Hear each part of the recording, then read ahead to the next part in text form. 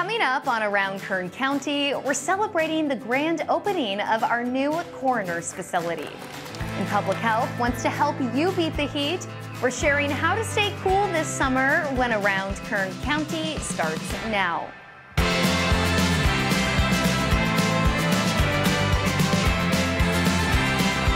Welcome to this week's Around Kern County. I'm your host, Ali Triolo. We're kicking off this week's show by celebrating a major accomplishment decades in the making. The Kern County Sheriff's Office celebrated the grand opening of their new coroner's facility and public administration building located in Northwest Bakersfield. This resource hub will now provide our community with a centralized location for vital services such as the coroner, property room, public administration, and internal affairs. This state-of-the-art facility is one of the best in California, giving our residents a level of service and excellence that they deserve. Meeting the needs of the community has only become more complex, yet we work daily in the field and in the office to serve everyone. This is truly a tremendous day for our office, but it will also help us to better serve the population we serve in a more efficient manner. We're thrilled to continue to provide our residents with this compassionate care even faster and more efficiently.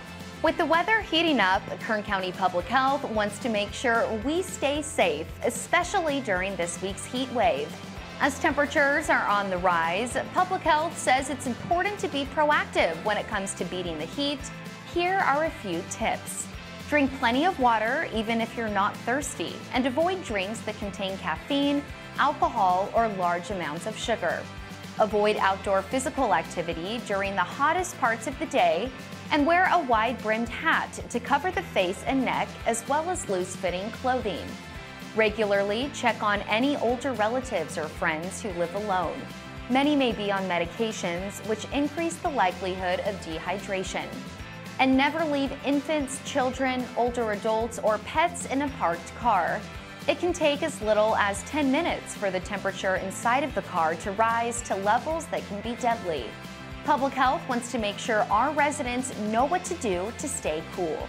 If you're going to be outside for any length of time, start hydrating before you go outside and continue to hydrate while you're outside.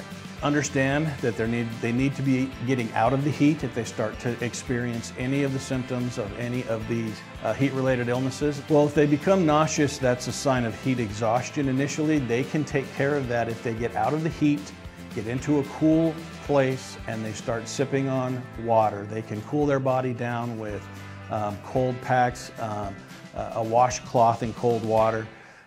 If they start to stop sweating, they start getting disoriented or dizzy, that's when they need to visit an emergency room quickly. For more information on heat safety tips, please visit kernpublichealth.com. And another way to beat the heat is visiting one of our free Kern County cooling centers, which are officially open for the summer.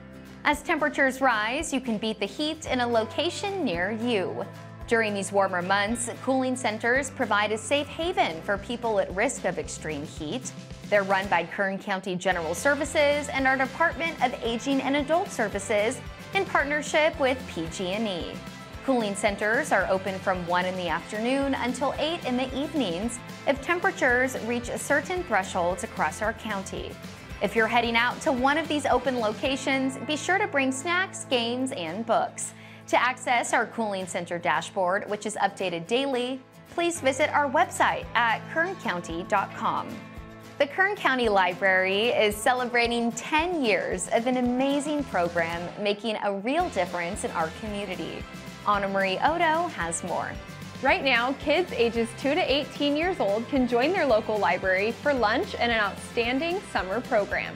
Lunch at the library supports local children by giving them a safe space to beat the heat and to enjoy a free lunch while school is out for the summer.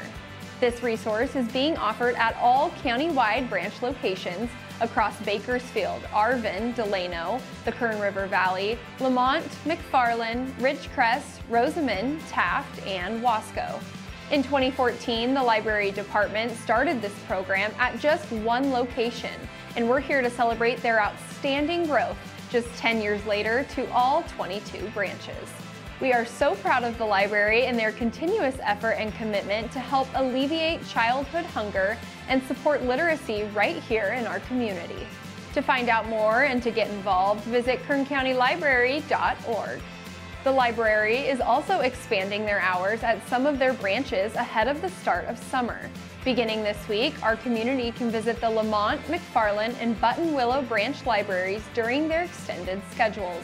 These increased services are thanks to funding from Measure K, Kern County's unincorporated public safety, vital services, and local control measure, which has given our library the ability to provide additional materials, programs, technology, and staff to residents, reinforcing our county's commitment to prioritizing literacy and creative learning opportunities for all ages.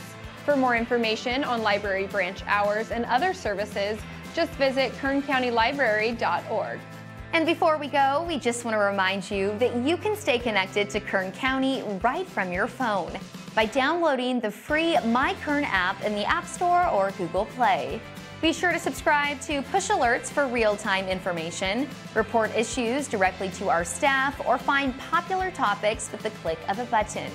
This tool is also a place where you can find current job openings, look up board meetings, request public records, pay your property taxes, report graffiti, register to vote, submit a film permit, and so much more. Learn more about My Kern by visiting our website, kerncounty.com. And that does it for us on this week's Around Kern County. If you have a story you'd like to share, please visit kerncounty.com and fill out our Submit a Story form.